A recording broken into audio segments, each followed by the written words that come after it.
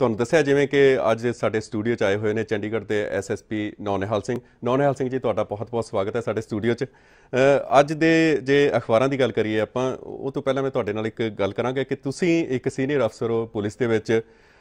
ਤੁਸੀਂ ਜਦੋਂ ਸਵੇਰੇ ਅਖਬਾਰ ਆਉਂਦੇ ਹੋ ਤਾਂ ਤੁਸੀਂ ਕੀ ਦੇਖਦੇ ਹੋ? ਸਭ ਤੋਂ ਪਹਿਲਾਂ ਕ੍ਰਾਈਮ ਨਾਲ ਜੁੜੀਆਂ ਖਬਰਾਂ ਦੇਖਦੇ ਹੋ ਜਾਂ ਵੈਸੇ ਆਲ ਓਵਰ ਉਸ 'ਤੇ ਇੱਕ ਨਜ਼ਰ ਮਾਰਦੇ ਹੋ?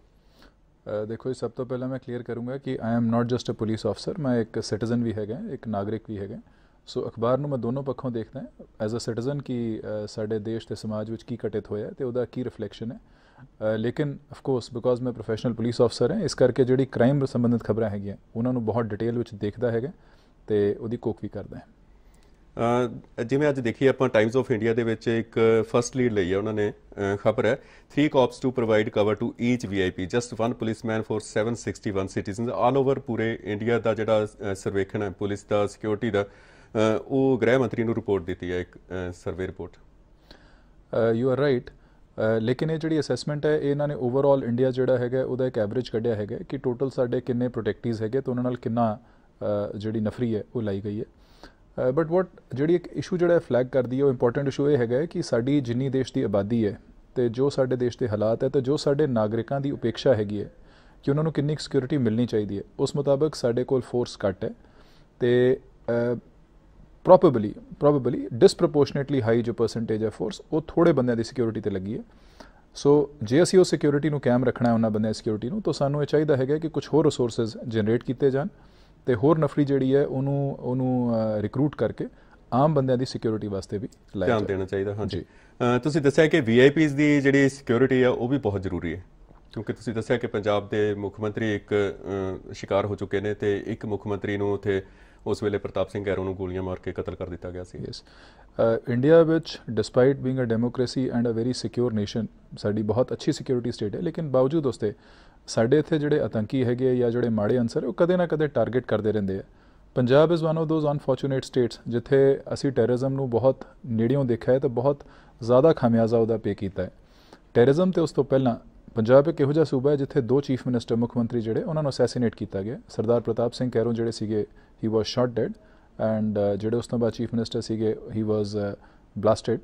ਸੋ ਇਹਨਾਂ ਹਾਲਾਤਾਂ ਵਿੱਚ ਇਹ ਕਹਿਣਾ ਕਿ ਜਿਹੜੇ ਸਾਡੇ ਪਬਲਿਕ ਦੇ ਨੁਮਾਇੰਦੇ ਹੈਗੇ ਆ ਜਾਂ ਸਾਡੇ ਜਿਹੜੇ ਕੌਨਸਟੀਟਿਊਸ਼ਨਲ ਫਿਗਰ ਹੈਡਸ ਹੈ ਉਹਨਾਂ ਨੂੰ ਸਿਕਿਉਰ ਨਾ ਕੀਤਾ ਜਾਏ, ਇਹ ਗਲਤ ਹੈ। ਸਿਕਿਉਰਿਟੀ ਦੇਣੀ ਬਣਦੀ ਹੈ, ਲੇਕਿਨ ਇਸ ਦੇ ਨਾਲ ਜਿਵੇਂ ਮੈਂ ਪਹਿਲਾਂ ਕਹੀ ਸੀ, ਸਾਨੂੰ ਕੋਸ਼ਿਸ਼ ਕਰਨੀ ਚਾਹੀਦੀ ਹੈ ਕਿ ਜਿਹੜਾ ਇੱਕ ਆਮ ਨਾਗਰਿਕ ਹੈ ਉਹਦੇ ਵਾਸਤੇ ਵੀ ਇੱਕ ਸਿਕਿਉਰਿਟੀ ਨੈਟ ਅਤੇ ਇੱਕ ਜੋ ਲੋੜੀਂਦੀ ਜਿਹੜੀ ਜ਼ਰੂਰਤ ਹੈ ਸਿਕਿਉਰਿਟੀ ਦੀ, ਉਹ ਪੱਕੀ ਕੀਤੀ ਜਾਣੀ ਚਾਹੀਦੀ ਹੈ।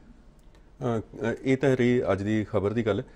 ਵੈਸੇ ਜਦੋਂ ਤੁਸੀਂ ਅਖਬਾਰ ਪੜ੍ਹਦੇ ਹੋ, ਜੇ ਕੋਈ ਇਹੋ ਜਿਹੀ ਘਟਨਾ, ਕੋਈ ਕਿਤੇ ਲੁੱਟ ਖੋਹ ਦੀ ਵਾਰਦਾਤ ਹੋਈ ਹੈ ਜਾਂ ਕੋਈ ਇਹੋ ਜਿਹੀ ਗੱਲ ਜਿੱਥੇ ਪੁਲਿਸ 'ਤੇ ਕੋਈ ਦੋਸ਼ ਲਾਇਆ ਗਿਆ ਹੋਵੇ, ਉਸ 'ਤੇ ਤੁਸੀਂ ਅਖਬਾਰ ਪੜ੍ਹ ਕੇ ਐਕਸ਼ਨ ਲੈਂਦੇ ਹੋ ਜਾਂ ਉਸ ਖਬਰ ਦਾ ਪੂਰਾ ਮੁਲਾਂਕਣ ਕਰਦੇ ਹੋ? ਸਭ ਤੋਂ ਪਹਿਲਾਂ ਮੈਂ ਇੱਕ ਦੱਸਣਾ ਚਾਹੂੰਗਾ ਕਿ ਜਿਹੜੇ ਸਾਡੇ ਅਖਬਾਰ ਹੈ ਇਹਨਾਂ ਦਾ ਸਾਨੂੰ ਬਹੁਤ ਅੱਛਾ ਸਪੋਰਟ ਮਿਲਦਾ ਹੈਗਾ। ਅਖਬਾਰ ਇੱਕ ਇੰਡੀਪੈਂਡੈਂਟ ਏਜੰਸੀ ਹੈ ਜਿਹੜੀ ਇੱਕ ਪਬਲਿਕ ਦੀ ਆਵਾਜ਼ ਨੂੰ ਜਾਂ ਇੱਕ ਘਟਨਾ ਨੂੰ ਇੱਕ ਡਿਫਰੈਂਟ ਤਰੀਕੇ ਨਾਲ ਸਾਡੇ ਸਾਹਮਣੇ ਪੁੱਟ ਅਪ ਕਰਦੀ ਹੈ। ਕੋਈ ਵੀ ਕ੍ਰਾਈਮ ਜਿਹੜਾ ਹੋਇਆ ਹੁੰਦਾ ਹੈ, ਆਮ ਤੌਰ 'ਤੇ ਸਾਨੂੰ ਉਹਦੀ ਜਾਣਕਾਰੀ ਆਲਰੇਡੀ ਹੁੰਦੀ ਹੈ ਅਤੇ ਅਸੀਂ ਉਸ 'ਤੇ ਕੋਈ ਨਾ ਕੋਈ, ਬਿਕੋਜ਼ ਸਾਡਾ ਰਿਪੋਰਟਿੰਗ ਸਿਸਟਮ ਇਹ ਹੈ ਕਿ ਜਦ ਕੋਈ ਵਾਰਦਾਤ ਹੋਏਗੀ ਇਮੀਡੀਏਟਲੀ ਇਨਫੋਰਮੇਸ਼ਨ ਦਿੱਤੀ ਜਾਏਗੀ ਅਤੇ ਅਸੀਂ ਉਸ 'ਤੇ ਕਾਰਵਾਈ ਆਲਰੇਡੀ ਕਰ ਰਹੇ ਹੁੰਦੇ ਹਾਂ। ਲੇਕਿਨ ਜੋ ਇੱਕ ਪਬਲਿਕ ਇੰਟਰਫੇਸ ਤੋਂ ਬਾਅਦ ਇੱਕ ਇੰਡੀਪੈਂਡੈਂਟ ਏਜੰਸੀ ਰਿਪੋਰਟ ਕਰਦੀ ਹੈ, ਉਹਦੇ 'ਚ ਕਈ ਵਾਰ ਇਹੋ ਜਿਹੀਆਂ ਗੱਲਾਂ ਸਾਹਮਣੇ ਆਉਂਦੀਆਂ ਜਿਹੜੀਆਂ ਜਾਂ ਤਾਂ ਸਾਡੇ ਨੋਟਿਸ ਨਹੀਂ ਹੁੰਦੀਆਂ, ਜਾਂ ਸਾਡੇ ਤੋਂ ਲੁਕੋਈਆਂ ਗਈਆਂ ਹੁੰਦੀਆਂ, ਜਾਂ ਸਾਡੇ ਤੱਕ ਨਹੀਂ ਪਹੁੰਚੀ ਹੁੰਦੀ। ਸੋ ਇਨ ਦੈਟ ਸੈਂਸ ਜੇ ਉਹ 'ਚ ਕੋਈ ਇਹੋ ਜਿਹੀ ਗੱਲ ਹੈ, ਭਾਵੇਂ ਪੁਲਿਸ ਦੀ ਬਦਸਲੂਕੀ ਦੀ ਹੋਵੇ ਜਾਂ ਪੁਲਿਸ ਦੀ ਢਿਲਮਠ ਦੀ ਹੋਵੇ, ਜਾਂ ਇਹ ਹੋਵੇ ਕਿ ਕੋਈ ਪਹਿਲੂ ਇਹੋ ਜਿਹਾ ਹੈਗਾ ਜਿਹੜਾ ਸਾਡੀ ਨਜ਼ਰੋਂ ਉਲਾ ਰਹਿ ਗਿਆ ਹੈਗਾ, ਅਸੀਂ ਉਹਨੂੰ ਜ਼ਰੂਰ ਟੇਕਅਪ ਕਰਦੇ ਹਾਂ ਅਤੇ ਇਮੀਡੀਏਟਲੀ ਮਾਰਨਿੰਗ ਵਿੱਚ ਇਹੋ ਜਿਹੇ ਕੇਸਿਸ ਵਿੱਚ ਇਨਕੁਆਇਰੀ ਮਾਰਕ ਕਰਕੇ ਵੀ ਟੇਕ ਅ ਡਿਟੇਲ ਰਿਪੋਰਟ ਐਂਡ ਉਸ 'ਤੇ ਫਿਰ ਐਕਸ਼ਨ ਵੀ ਲਿਆ ਜਾਂਦਾ ਹੈ। ਅੱਛਾ, ਤੁਸੀਂ ਮੀਡੀਆ ਦੀ ਗੱਲ ਕੀਤੀ। ਅੱਜ ਦੇ ਜੇ ਕਿਤੇ ਨਾਕਾ ਲੱਗਿਆ ਹੁੰਦਾ ਤਾਂ ਬਹੁਤ ਸਾਰੇ ਲੋਕ ਇੱਦਾਂ ਦੇ ਉੱਥੇ ਰੋਕੇ ਜਾਂਦੇ ਨੇ ਪੁਲਿਸ ਵੱਲੋਂ, ਜਿਹੜੇ ਕਹਿੰਦੇ ਨੇ ਜੀ ਅਸੀਂ ਤਾਂ ਪ੍ਰੈਸ 'ਚ ਪੱਤਰਕਾਰ ਹਾਂ।